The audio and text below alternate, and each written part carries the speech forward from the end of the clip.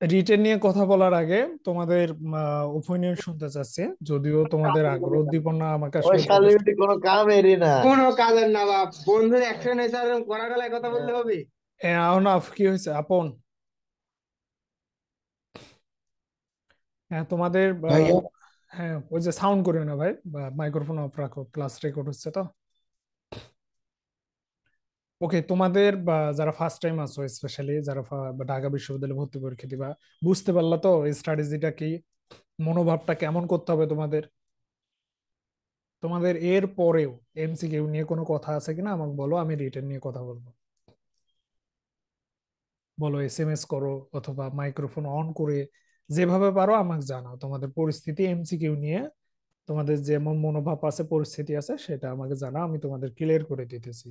এবং আমি তোমাদের যেটা জানালাম অবভিয়াসলি এটা মাথা রেখো, এটাই সঠিক, এটাই সত্য, এভাবেই করলেই ভালো কিছু করবো, বিশ্বাস করো। কারণ আমি তোমাদের স্পষ্ট তাদের নিয়ম নীতি পদ্ধতি সবকিছুর ওপর জেনে বুঝে, বাস্তবিক পরিস্থিতি পরিবেশ বুঝে সবকিছু টেনে টুনে এনে তোমাদের বোঝাই দিলাম। বাকিটা তোমাদের উপর। ঠিক আছে? এখন রিটেন নিয়ে কিছু কথা বলবো, রিটেন নিয়ে অনেকগুলোই কথা আছে, কিন্তু তারপরে আমি স্টেপ বাই স্টেপ অল্প শর্টকাটে কিছু কথা বলে তোমরা রেস্ট নাও। আমরা কাল থেকে, তোমরা যারা ফার্স্ট টাইম শিক্ষার্থী আছো তাদের সঙ্গে আমরা আলাদা বসবো, আলাদা কিছু সময় দেব তোমাদের, তোমাদের কিছু আলাদা কয়েকটা ক্লাস নিব, কিছু স্ট্র্যাটেজি শিখাবো। রিটেন কিভাবে লিখবা, এমসিকিউ এর ক্ষেত্রে ওই যে যে লেভেল অনুসারে যে কিছু স্ট্র্যাটেজি আছে ওগুলা শিখাবো। তারপরে দেখা যাচ্ছে যে এই সময় কয়েকটা ক্লাস তোমাদের যখন আমি বুঝাবো তখন এতটাই বুঝবা, ইজিলি বুঝবা, স্পেশালি আজকে 9টায় ক্লাস হবে। এই 9টার ক্লাস আমি ভুল সংশোধনী দাখিলের ক্লাস নেব। দেখবে এতটাই বুঝবা বলার বাইরে, কারণ যে যেটা কিনা আগে পড়ালে বুঝতা না কিন্তু এখন বুঝবা। আগে পড়ালে বুঝতা না কিন্তু এখন বুঝবা, অনেক সুন্দর ভাবে বুঝবা। আমি যখন ক্লাস নেবো তখন ক্লাসটা করবো, রাত 9টায় করাবো আমাদের নতুন ব্যাচের ছেলে মেয়েদের জন্য। জাহিদ, এই ধরনের কোশ্চেন গুলো কেন করতেছো? এগুলো বলা সম্ভব না।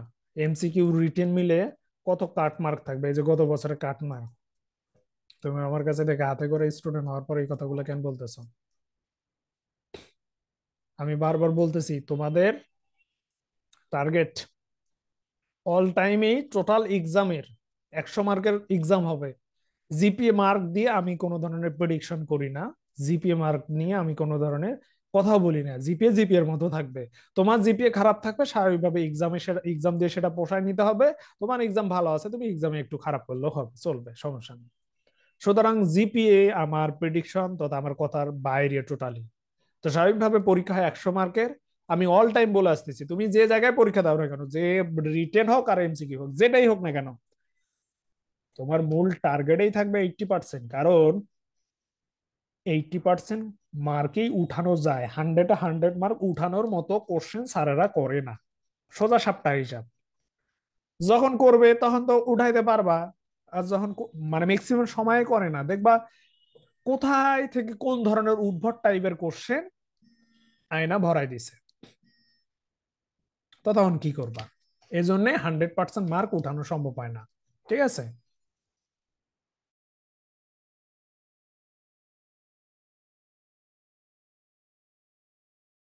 ছেলেগুলো নাই দেখতেছি। আচ্ছা, ওকে ওকে, তাহলে বুঝাতে পারলাম।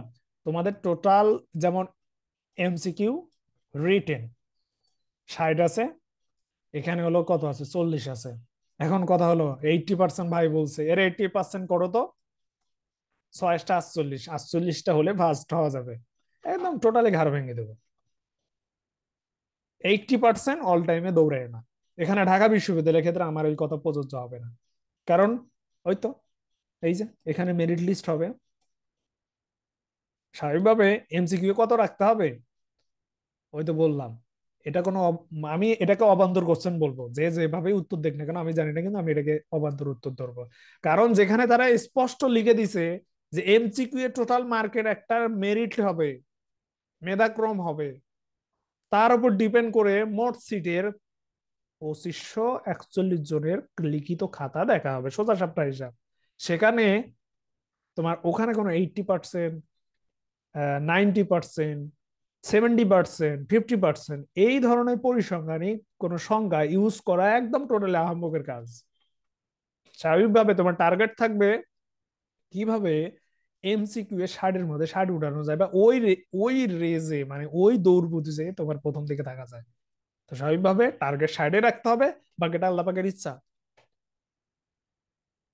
60 মানে 60ই পাবে, বিষয়টা তো এমন না। আমি বারবার বলতেছি কোশ্চেন কয়েকটা থাকবে যেগুলো তোমার ধরা ছোঁয়ার বাইরে। এক, দুই নম্বর কথা হলো তোমার সীমাবদ্ধতা থাকবে। তাহলে সীমাবদ্ধতার জায়গাটুকু তো পারবা না, জীবন দিবা নাকি না পারলে? তো স্বাভাবিকভাবে সবকিছু মেনটেন করে ফিসাবিনিল্লাহ, এটাই হয় এটাই হবে। তো স্বাভাবিকভাবে এমসিকিউতে কোন 80% মার্ক, এই ধরনের যে পরিসংখ্যানিক বিষয়গুলো আমি বলি, সেই জিনিসগুলোকে কনসিডার করবে না অ্যাটলিস্ট ঢাকা বিশ্ববিদ্যালয়ের ক্ষেত্রে। বাকি বিশ্ববিদ্যালয়গুলোর ক্ষেত্রে করবা, নো প্রবলেম। বাকিগুলোর ক্ষেত্রে আমার কথাটা প্রযোজ্য, কিন্তু ঢাকা বিশ্ববিদ্যালয় বললাম না, প্রত্যেকটা স্টেজে তারা এক একটা করে কোনো না কোনো কাহিনী জড়ায় রাখছেই, মানে ঝেড়ে ঝুড়ে সেই ছাঁকুনি দিয়ে ভালো স্টুডেন্ট গুলো বের করে নিতেছে। অ্যাটলিস্ট ঢাকা বিশ্ববিদ্যালয়ের ক্ষেত্রে আসলে স্টুডেন্টরা লাখের উপরে চান্স পায় না, অনেকটা পায়, কারণ আল্লাহর সাহায্য সহযোগিতা থাকে জন্যই সে আসলে নিজে সেরাটা দিয়ে আসতে পারে, অথবা তার পরিস্থিতি আল্লাহ তার জন্য স্বাভাবিক করে দেয় জন্যে আসলে সে ভালো দিয়ে আসতে পারে, বিষয়টা এমন। বা তোমরা আসলে বেসিক্যালি বিভিন্ন দুশ্চিন্তায় থাকো ভালো এক্সাম দেওয়ার পরেও, বা দেখা যাচ্ছে যে লিখে আসছো জানো না যে হয়েছে কি না হয়েছে, এই ধরনের দ্বিধাদ্বন্দ্বের মধ্যে থাকার এই দৃষ্টিকোণ থেকে আমি বলি যে ভাগ্যের জোরে অনেকে চান্স পাও, কিন্তু ভাগ্যের জোরে চান্স হয় শুধু এমসিকিউতে, বা ঢাকা বিশ্ববিদ্যালয়ের বাইরে অন্যান্য বিশ্ববিদ্যালয়গুলোতে, যে আল্লাহর নামে দিয়ে দিলাম যা হবে তাই, এবং দেখলাম হুট করে চান্স হয়ে গেল, এমনটাই হয় অন্যান্য বিশ্ববিদ্যালয়গুলোর ক্ষেত্রে। কিন্তু ঢাকা বিশ্ববিদ্যালয়ে এই ধরনের সুযোগ অনেকটাই কম। ওই যে বললাম এখানে একটা কম্পিটিশন, এখানে কম্পিটিশন, এটা তো নর্মাল কম্পিটিশন অ্যাজ ইউজুয়াল। এইটা একটা বড় কম্পিটিশন যেখানে প্রায় 80% ছেলে মেয়ে ঝরে যাবে এটার কারণে। এখানে এখন তোমাদের এখানে আরেকটা কথা বলি, দেখো সত্য কথা বলি, শুধু এইটার কারণে 80% হয় না, এটা টোটালি ভুয়া। এইটার কারণে 80% হয়। ইংরেজিতে অনেক স্টুডেন্ট আছে ইংলিশে 12-র মধ্যে প্রায় ওই রকম 8, 7, 9 পায়, কিন্তু টোটাল মার্ক 24 আবার হয় না, এমন অনেক স্টুডেন্ট আছে, এমন হয়। তো স্বাভাবিকভাবে এই যে 80% শিক্ষার্থী ব্যর্থ, সেখানে অবদান মূলত এই দুইটা জায়গার, 5, 24, এই যে মিনিমাম পাস করতে হবে এইটা। আর যারা ফেল করলো এমসিকিউতে তাদের তো খাতা দেখবেই না, সোজা সাপটা হিসাব, বুঝতে পারলাম। আর মজার বিষয় হলো ঢাকা বিশ্ববিদ্যালয় তারা 2541 জন ছাত্রদের খাতা দেখতে চাইছে, হয়তো বা আরো বেশি দেখে, 3000 দেখে তাদের সুবিধার্থে। তো দেখো পাশ করা যে সকল শিক্ষার্থী, পাশ করা শিক্ষার্থী, তাদের খাতা দেখে না, তাদের খাতা দেখেই না। নিয়ম তো তাই বলতেছে, পদ্ধতি তো তাই বলতেছে, সার্কুলারে তো তাই বলতেছে। এবং এই 3000-এর মধ্যেই দেখা যাচ্ছে যে 11 যারা পায়, রিটেনে যারা 11 পায়, 11 তো কন্ডিশন আছে মনে হয় তাই না, 11 যারা পায় তাদের উপর ডিপেন্ড করে মোট মার্ক, জিপিএ সবকিছু যোগ করে টোটাল ওই রকম দেখা যাচ্ছে যে 1300-1400 পর্যন্ত তারা একটা কি দেয়, মেরিট বা মেধা তালিকা প্রণয়ন করে বা মেধা পাবলিশ করে। বেসিক্যালি এই কয়েকজন স্টুডেন্টেরই ডিটেলস গুলো দেখা যায়। আর বাকি স্টুডেন্ট গুলো দেখা যায় যে পাশ করার পরেও দেখা যায় যে রিটেনে ড্যাশ, মানে রিটেন খাতা দেখা হয়নি, এমনটাই গত কয়েক বছর ধরে দেখা গেছে। হ্যাঁ, ডিউ অনেক পেঁচানো, তোমাদের এই জিনিসগুলা কেউ খোলাসা করেনি, বা এই জিনিসগুলো নিয়ে ততটা আলোকপাত করে না, কিন্তু বাস্তবিকতা ডিউ এর সিস্টেমটা এমনই। বিশ্বাস না হলে তোমরা নিজেরাই দেখিও, আমি তোমাদের মধ্যে বিভ্রান্তি ছড়াচ্ছি না, আমি তোমাদের একুরেট এবং সঠিক কথাটাই বললাম। এবং আমি বললাম যা পড়ছো, যে জায়গাগুলো থেকে পড়ছো সেগুলো থেকে কোশ্চেন হবে, নিজের সেরাটা দিয়ে এসো। টেনশন আরো বেড়ে গেল তাহলে আরো টেনশন করো, সমস্যা নেই, টেনশন করতেই থাকো, কোনো সমস্যা নেই। ওকে, ক্লিয়ার? এই বিষয়গুলো ক্লিয়ার না?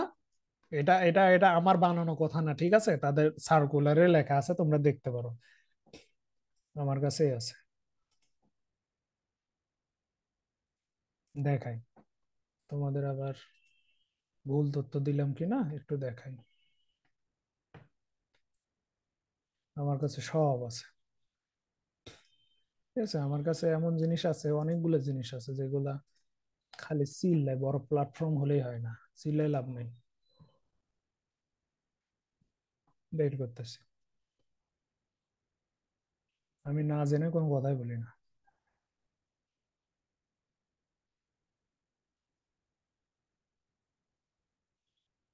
এই যে পাঠ্যসূচি অনুসারে করা হবে, প্রশ্ন করা হবে, মানে এবছর সংক্ষিপ্ত সিলেবাসের মধ্যে থেকে অলমোস্ট সব কোশ্চেন থাকবে। এই যে দেখছো, আমি মিথ্যা বললাম?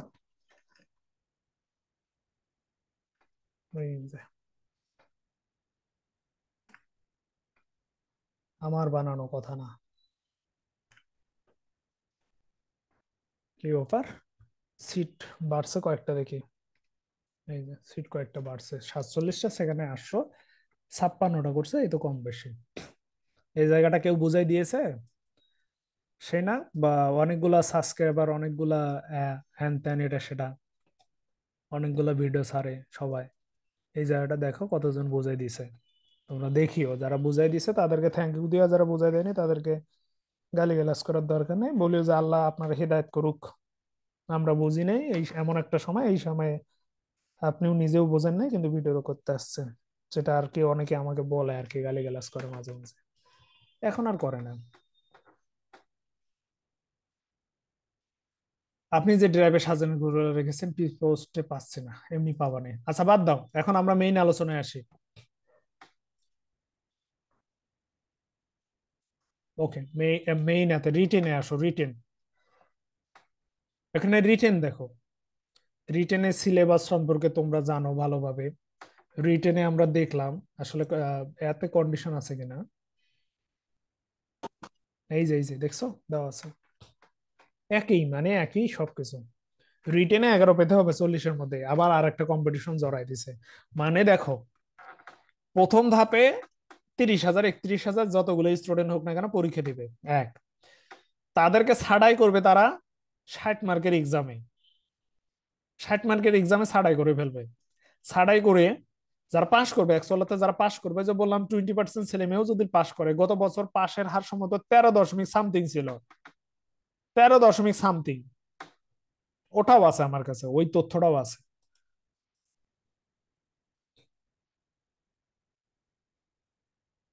এই যে ঢাকা বিশ্ববিদ্যালয় গত বছর পাশের হার ছিল 14.3, আর ফেল করেছিল 85.70%। 13, তাহলে কাজ ছিল আল্লাহ জানে, মনে নেই। এই যে এগুলো অন্য অন্য ইউনিটের পাশ ফেলের হার। তা দেখছো কতগুলো স্টুডেন্ট ফেল করছে, যদি 20% ধরি, 6,000 স্টুডেন্ট পাস করবা এই এক্সামে, 6,000 স্টুডেন্ট পাস করবা। ওদের মধ্যে থেকে আবার কি করবে, সিটের উপর ডিপেন্ড করে, মানে সিটের উপর ডিপেন্ড করে ওই 6,000-এর মধ্যে আবার ছাঁটাই ছাঁটাই করে প্রথম সারির 2,541 জনকে সিলেক্টেড। দেন ওদের ওয়েমার্ক কাটা, মানে রিটেন কাটা হবে। সেই রিটেনে এসে আবার 11, 11 যে পাবে, 11 যে পাবে না বাদ, 11 যে পাবে না বাদ, 11 যে পাবে না বাদ, এভাবে 2,541 জনের খাতা কাটবে। তার পরিপ্রেক্ষিতে যদি প্রায় 1300 সামথিং স্টুডেন্ট মেকআপ করতে, যতজনের খাতা দেখা লাগে তারা ততজনে হয়তো বা দেখে। কারণ ঢাকা বিশ্ববিদ্যালয় আসলে ওয়েটিং লিস্ট থেকে তেমন টানে না। 856টা সিট করছে এবছর, গত বছর ছিল 847টা। এখানে যে 856টা সিট, এর এগেনিস্টে সাড়ে নয়শো সর্বোচ্চ 950 অপেক্ষমান তালিকা থেকে তোমরা সিট পেতে পারো, যেখানে গত বছর ছিল সম্ভবত 913 না 910 এমন সামথিং, এবং কাটমার্কটা ছিল 83+ জিপিএ সহ। বাকিটা বুঝে নাও। রিটেন নিয়ে একটু কথা বলি, অনেকগুলো কথা বললাম যেগুলো আসলে তোমাদের কাছে অনেক অনেক সময় বক বকানি মনে হবে, স্পেশালি যারা মানে কথা শুনতে পছন্দ করো না তাদের ক্ষেত্রে, কিন্তু বাকি যারা বুঝবা তারা তো বুঝে নিলাম। রিটেন দেখো, রিটেনে যেহেতু 11 পেতে হবে, মোস্ট ইম্পর্টেন্ট বিষয় 11টা আগে এই জায়গা থেকে উঠাই নিবা, ঠিক আছে? মানে আমাদের সাবজেক্ট গুলো থেকে উঠাই নিবা। মানে আমি তোমাদের এটা বোঝাইতে চাচ্ছি, রিটেন দাগানো শুরু করবে এই জায়গা থেকে। হিসাব বিজ্ঞান, ব্যবসা নীতিপূরক, মার্কেটিং, ফিনান্স থেকে এখানে 3 আসতে 24, তার মধ্যে থেকে মাত্র 11 উঠাই নিবে এই জায়গা থেকে, সোজা সাপটা হিসাব। সেটা 1 মার্কের কোশ্চেন করুক, 2 মার্কের কোশ্চেন করুক, 4 মার্কের কোশ্চেন করুক, 10 মার্কের কোশ্চেন করুক, আর যাই করুক, এখান থেকে 11 মার্ক উঠাই নিবা, বাকিটুকু ওই দিক পরে। এবং এই জায়গায় সতর্ক থাকতে হবে টাইম ম্যানেজিং এর বিষয়টা। তুমি এই জায়গা থেকে যখনই তোমার 11 মার্ক উঠাই নিতে যাবা, এখানে আবার টাইম গুলো বেশি দিয়ে ফেলিও না, এদের টাইম গুলা এগুলোতে দিলে কিন্তু আবার ধরা খাবা। সুতরাং এই ইংরেজিতে দেখবা 2-3 মার্ক কমন তোমার আসবেই, তুমি পারবা নিশ্চিত। আমি তোমাকে বলবো যে তুমি এইটা থেকে তো 11 মার্ক উঠাবা স্বাভাবিক, কিন্তু আমার কেন জানি মনে হয় এখানে তুমি অর্ধেক দিয়ে, মানে বিষয়টা হলো এমন, তুমি হিসাব বিজ্ঞানে যেটা পারো সেটা দাগাবা, ম্যানেজমেন্টে যেটা পারো সেটা দাগাবা, মার্কেটিং এ যেটা পারো সেটা দাগাবা। এই যে দাগানো হলো, কিছু থাকলো, ঘুরে আগে এইখান থেকে দাগাবা, যেটা পারো সেটা দাগায় আবার ঘুরে এখানে আসবা বাকিটুকু লেখার জন্য। এরপর যদি সময় পাও এখানে যেগুলো পারো না সেগুলো দাগাবা, কারণ এখানে কোনো আলাদা পাস মার্ক নাই, তোমাকে আলাদা কন্ডিশন দেয়নি। বুঝতে পারলাম? বাংলা ইংরেজি সংশোধনী বা যে অনুবাদ, এখানে তো আলাদা কোনো কন্ডিশন নাই। স্বাভাবিকভাবে তোমাদের ম্যাক্সিমাম জনের টার্গেট কি হবে, যে ভাইয়া এই জায়গা থেকে আমরা হলো আমাদের মার্কটা উঠাবো 11। কিন্তু ধরা তো খাবা এখানে, কারণ এখানে কয়েকটা কোশ্চেন দেখবে যেগুলো তুমি পারবা না।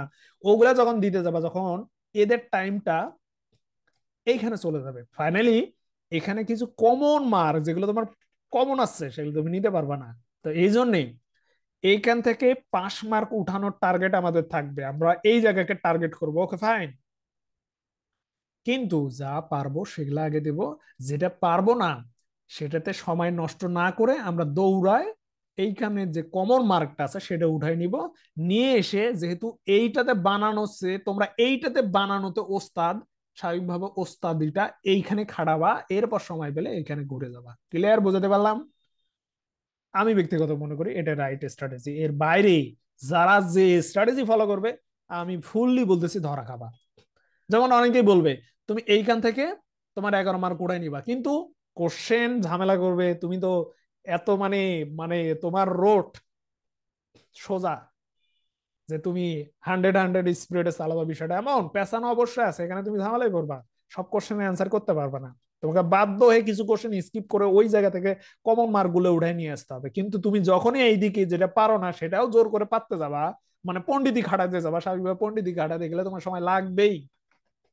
সুতরাং এর সময় বাদে ওর সময়টা খেয়ে ফেলবা। ফাইনালি কি হবে, যার শুধু এতটুকুই দেওয়া হবে, এটা ম্যাক্সিমাম স্টুডেন্টের হবে বলে দিলাম, এগুলো টাচে করতে পারবে না, এগুলো টাচে করতে পারবে না, এখানেই শেষ। তো এই ভুলটা করিও না। তাহলে তুমি যদি তোমার এই সময়টাকে সঠিকভাবে ইউটিলাইজ করতে চাও, তাহলে আমি বলবো হ্যাঁ 5 মার্ক এই জায়গা থেকে উঠাবো, ওকে ফাইন, কিন্তু যেটা পারবো সেটা আগে দিয়ে আমরা চলে যাব এইখান থেকে কমন মার্কটা নিব, নিয়ে তারপর পণ্ডিতি করার জন্য এই দিকে আসবো। এখানে পণ্ডিতি করা শেষ হলে আমরা এখানে যাব, সোজা সাপটা হিসাব। এই এতটুকুই। কারো কোনো কোশ্চেন থাকলে বলো। এই ছিল স্ট্র্যাটেজি, এই ছিল আমার পরামর্শ। এখন রিটেন কি হবে, কেমন হবে, এগুলা নিয়ে আমরা আলাদা আলোচনা করব, অথবা আমার আসলে কিছু কোশ্চেন করা দরকার, তোমাদের কিছু কমন টপিকস রিটেনের জন্য পড়া দরকার, আমি ওগুলো এখন পড়াবো। সেটা আগামীকাল থেকে 3টায়। ওকে, আগামীকাল 3টা অফলাইন ব্যাচ দিতে পারি। হুম। আচ্ছা যাই হোক, আমি জানাবো নি অফলাইনে যদি 3টায় ব্যাচ দেই তাও জানাবো নি, কখন কি করি জানাবো নি, তবে আগামীকাল শিওর আমরা রিটেন তথা কিছু মানে যে গ্যাপ গুলো আছে সেগুলো করব। লাস্ট কোশ্চেন, আনিকা যেটা বললো যে কিভাবে গোছায় পড়বো, গোছায় পড়ার দিন শেষ, এখন রিভিশন। কিভাবে রিভিশন দেব? অলরেডি সাজেশন দিয়ে দিয়েছি, টপিকস বলে দিয়ে দিয়েছি। তাহলে তোমার কাজ হবে আমার বলে দেওয়া টপিকস গুলা, ওগুলা একটু পড়া। তোমাদের বারবার বলছিলাম ইম্পর্টেন্ট গুলা দাগায় রাখবা, ভুলগুলা আন্ডারলাইন করে রাখবা, বা যেটা পারো না আন্ডারলাইন করে রাখবা, আন্ডারলাইন করাগুলা সংশোধন করে নাও, যেগুলো ইম্পর্টেন্ট সেগুলো পড়ে যাও। ওই টপিকস পড়া হলে বিগত সালের কোশ্চেন গুলো পড়লে পড়লা, না পড়লে নাই, তবে বিগত সালের কোশ্চেন গুলো পড়ো ওই টপিক্সের। পড়ে এরপর যদি তুমি সময় পাও তাহলে কেন তুমি অন্য টপিকস বা এক্সট্রা টপিকস গুলো দেখতে পারো। আর মোস্ট ইম্পর্টেন্ট বিষয়, ভাই এতগুলো এই অল্প সময় সম্ভব? সম্ভব নয় কেন? তুমি তো পড়ে আসলে সারা জীবন, এখন শুধু এক নজর দেখবা আর দেখবা, দেখবা দেখবা শেষ। এখন বই রিভিশন দিতে আহামরি একদিনও লাগবে না, খুব অল্প সময় লাগবে। যারা এই এভাবে প্রস্তুতি গোছায় নিতে পারেনি সেটা তাদের ব্যর্থতা।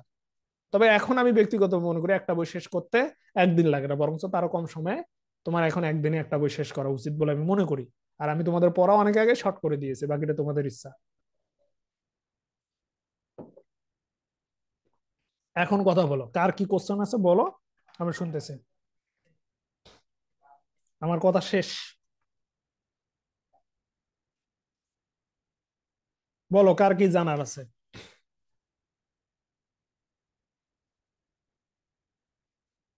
কথা বলো, এসএমএস করো, কার কি জানার আছে।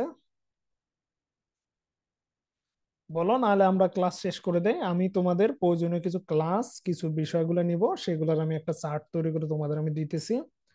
তোমাদের ওইদিকে কিছু জিনিস আছে, ওইদিকে ভুল সংশোধনী আরো কয়েকটা বিষয় আছে, সেগুলো শেখানোর আছে, সেগুলো শিখায় হিসাবে নিলে আল্লাহর নামে ছেড়ে দেবো। পরীক্ষা দিয়ে আসো, নিজের সেরাটা দিয়ে আসো, যা পড়ছো বারবার বলতেছো ওগুলো থেকে কোশ্চেন আসবে, পেরে আসো। এই এতটুকু। বলো বলো, কথা বলো। নেই কারো কথা নেই।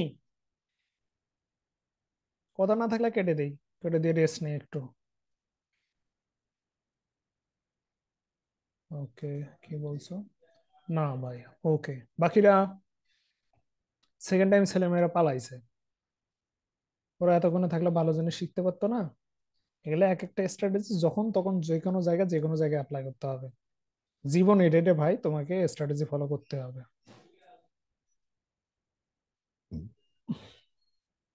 ওকে, ঠিক আছে তাহলে। আজকে এ পর্যন্ত, ভালো থাকো। আর আমরা কালকে সময় দিয়ে তোমাদের সঙ্গে আলাদা সময় আমি দিতেছি, তোমরা সেই অনুসারে নিজেদের প্রিপেয়ার করো, নিজের সমস্যাগুলো আইডেন্টিফাই করো, আমার কাছ থেকে সমাধান করে নাও, এতটুকু শুধু বলবো। ওকে, সবাই ভালো থাকবা, সুস্থ থাকবা। আল্লাহ হাফেজ।